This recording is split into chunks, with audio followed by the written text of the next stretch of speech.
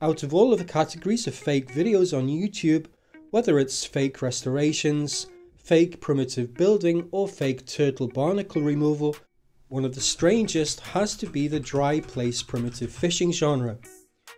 Since I go fishing myself and I often watch fishing videos, I started to get these videos cropping up in my recommended feed. There are now hundreds of these channels, each uploading videos daily and often even multiple times a day. Some of these videos have close to 100 million views, bringing in hundreds of thousands of dollars in ad revenue. If you're not familiar with this genre, the scenario goes something like this. It usually begins with the camera pointed at a patch of mud on a riverbank. Dramatic music starts playing, the mud begins to move, and then a fish head pops out. Quite how the cameraman knew exactly where to point the camera and exactly when the fish was going to appear isn't explained. Then a man in the background looks shocked and runs towards the mud, gasping and saying "Ooh, big fish," as if he's never seen a fish before in his life. He then starts digging frantically in the mud, pretending to be fighting to pull the fish from the ground, as the dramatic music builds to a crescendo. If it wasn't clear enough, these types of videos are fake. The fish are either bought from fish farms or taken from the wild, and then buried alive in the mud by the same people who then pretend to find them later. I assumed that viewers knew they were fake too and were just watching them for entertainment value. But reading the comments under the videos, what amazed me is that most people actually thought these videos were real. There were a few people calling out the fakery, resulting in comments like this one. Poor fish, torturing them for YouTube, basically burying them alive. Imagine someone doing that to you. You could at least kill them first. But these comments are largely drowned out by the thousands of positive ones. The first of these types of videos tended to use catfish. Certain species of catfish are unique in that they can survive for a limited time out of the water, essentially breathing through their skin. But there was a problem with this. The species of catfish that can survive out of the water don't grow very big, and big fish are better for thumbnails because they get more clicks. So they started to use different species of fish that grow bigger. Most commonly they switched to using fish from the carp family.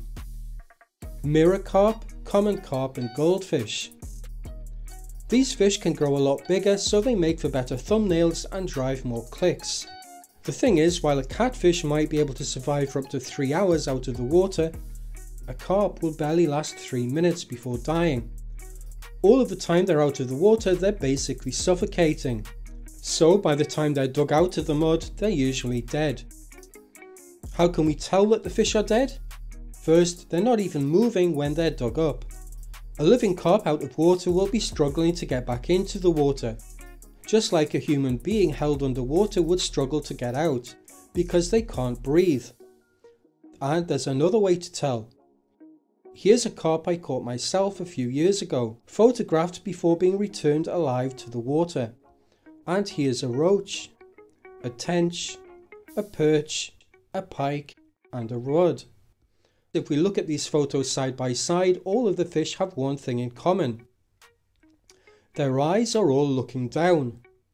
If we look at a photo of a dead fish, like this grey mullet for example, or this pumpkin seed, the eyes are right in the middle, looking straight forward.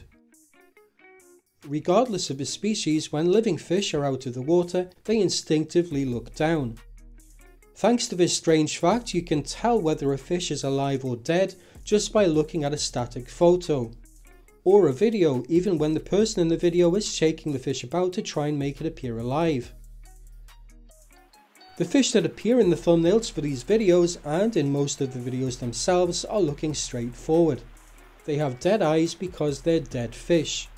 They were either buried alive and died before they could be filmed getting pulled out of the mud, or they were buried dead in the first place.